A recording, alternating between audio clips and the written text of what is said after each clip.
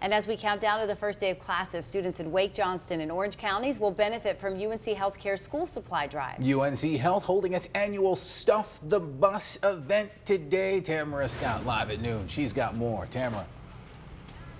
Hey, good afternoon, you guys. Can you believe that the start of school is just next week? I feel like it flew by the summer.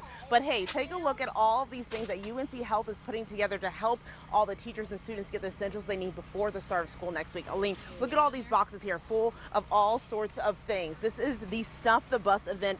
UNC Health hospitals, the clinics, locations all over the Triangle have been hosting these school supply drives all throughout August. Today, those supplies include notebooks, folders, glue, pencils collected, getting boxed up, and heading over to the Wake Med Partnership store where teachers will be able to get their supplies all year long. Now, I know, Joel, you always tease me about not getting involved, not putting in the work. I'm going to put in the work and put one of these boxes out on the bus, but listen to what Wake Med had to say.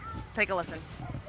This is one of my favorite things that we do at Wake Ed Partnership because I think it really makes an immediate difference. Literally comes off the tables here into the store, into the cars of our teachers, and they hand it to the students next week. I mean, so it's a big deal. Just being in healthcare, you know, everybody has that passion to give back and wanting to help people. So I think this is just another way outside the hospital that we can continue to do that.